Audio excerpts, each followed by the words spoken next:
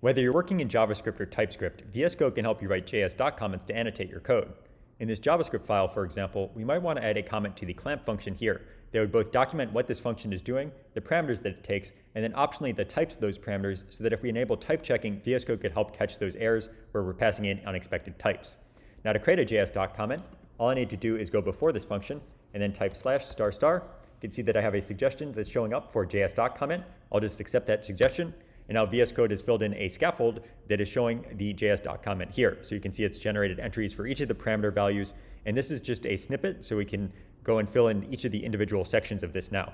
The first one that is asking for is the type of the parameter, or the first parameter here. So I'm going to say number.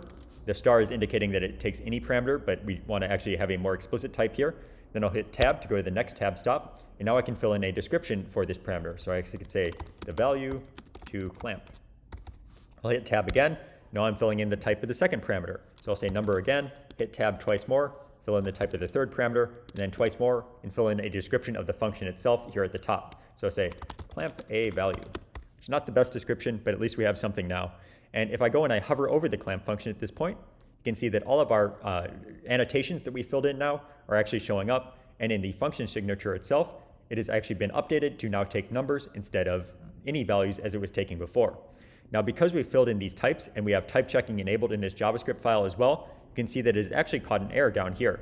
So in the clamp function, you can see that there's an error being reported, and that is saying that a string is being passed in when we actually expected a number. So I should go in here and actually convert this to be a normal string instead, and now this is correct.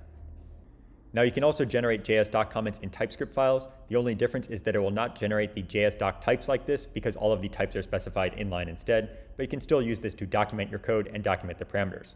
So that's a quick look at how VS Code can help you generate JSDoc comments. These comments are useful for both documenting your code, and in JavaScript files, you can also use them to add type annotations so that VS Code can type check your code base.